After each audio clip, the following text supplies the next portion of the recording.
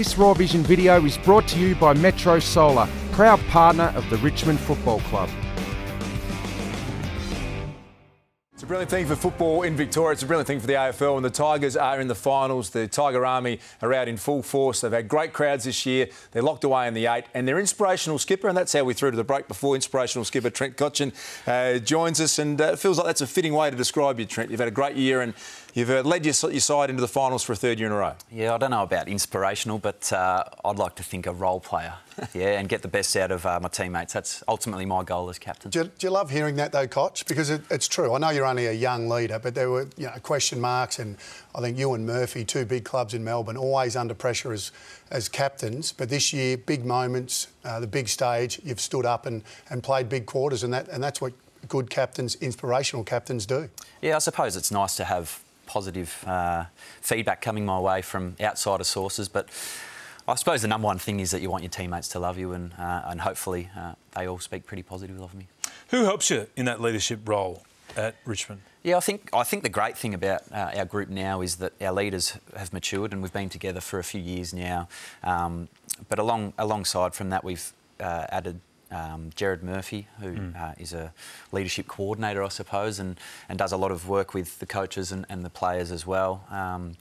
And then outside people, I still have a relationship with Simon Cadic, given that he's up at GWS now. It's a little bit more difficult, but I think it's about taking little bits from each and every person, and the opportunities to meet other captains is another great learning tool. There's a little bit of anger in your game, though, now, which I've never seen before. I mean, before games, there's a little bit of niggle, and it's not dirty stuff. You haven't been reported or anything like that, but just sort of, rubbing people's heads in and just sort of saying, I'm about, and there was a little bit with Luke Hodge. And I mean, have you noticed, and has that been a deliberate thing, or you just think that's happened naturally over the course of the year? Yeah, I'm not sure if too much has changed, but I suppose it's just, you find what works for you. I feel it's worked. The physicality in my game is probably what needs to be a strength, and I think the feedback you get from your teammates is that they love it, and they thrive on seeing, your leaders standing up and being physical, because it demands it of them as well.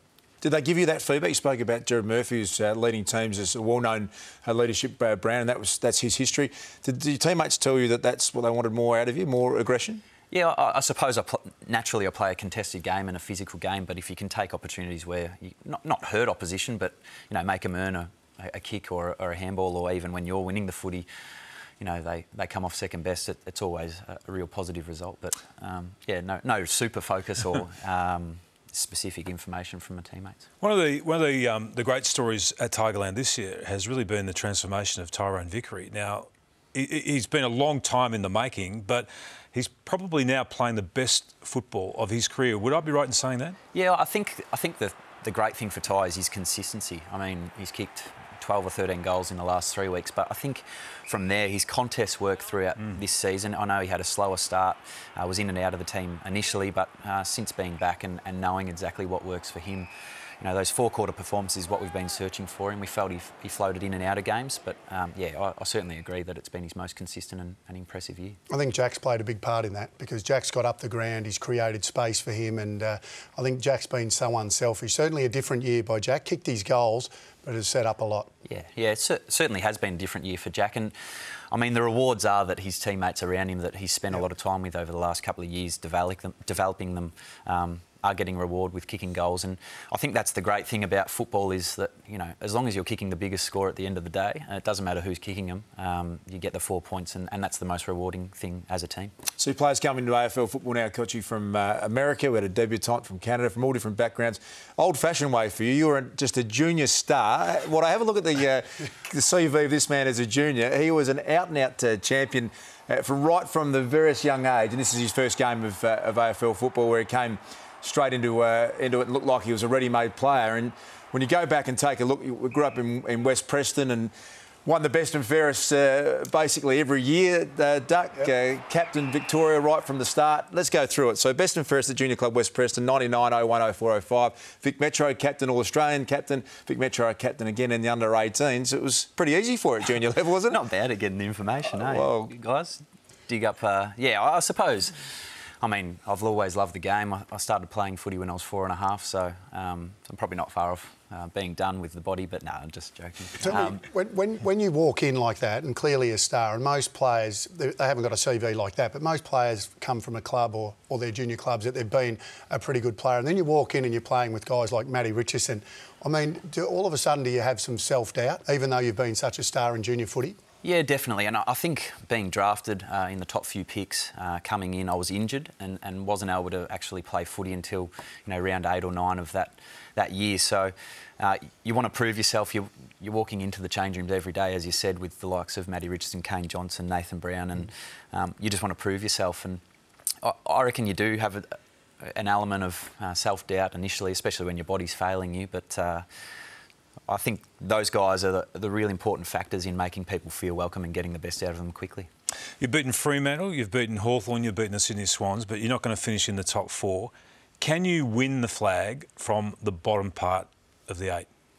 I think at the top of your show you spoke about how it's so even this year, and you only have to look at this week's game and can have a real difference in where people are playing and so forth over the next couple of weeks. So I certainly don't doubt that we can threaten against other teams in the top 4 and the bottom 4 of the 8. But the challenge for us is to remain positive, stick to the plan, stick to the process as we've been doing throughout the year. Given that, Trent, you just said it. The players know where they're at. You're the captain. You're a smart guy. You know that if you beat North Melbourne on Friday night, more than likely you'll be playing Adelaide in Adelaide. Is that something that's discussed amongst the players when you're having a green tea in the middle of the day? Green tea? I suppose there's dribs and drabs of it throughout the year, really. You're always talking about scenarios and so forth, but the reality is that we need to come out and play 4 quarters of really good footy against Kangaroos and the ball's in our court. Chris Sharon's been linked to your club, Cotchin. A lot of people think that is over the line. Concern about his health at the moment in terms of the way he's playing. Is that a worry for you? He's not in great form and he doesn't look as though he's all that happy at the moment. Is that a concern for you about bringing someone into your club in that state? Look, to be honest with you, I'm not sure whether he's going to be at the Tigers next year or not. Whatever club he does decide to go to, or if he remains at Carlton, I think it's just about that environment change. They've got a new coach there. Whether he changes clubs, it's just refreshing for him, and that's what it seems to me is, you need something to chase and something new and to refreshen your energy. I mean, clubs at times, especially losing games of footy, aren't really great places to be. What about Stevie J, the possibility of recruiting him if he falls out at Geelong?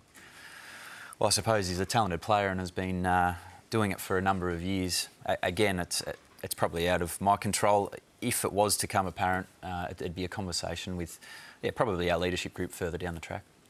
Trent, we appreciate your time tonight. You had the week off, but you're 100% back this week? Yeah, I'll be playing against North on Friday night. Inspirational captain is a very comfortable tag to have alongside the man we're sitting alongside. We appreciate your time. Trent Cotchin, the captain of the time.